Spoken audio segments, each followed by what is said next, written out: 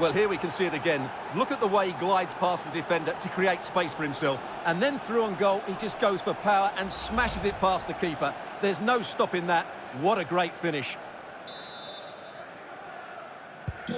Arsenal restart the game then, and they have work to do as they try to wipe out that last goal.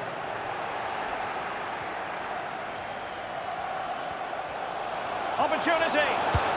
And he's made it a brace for himself. The defender's just unable to stay with him, and he's having a field day.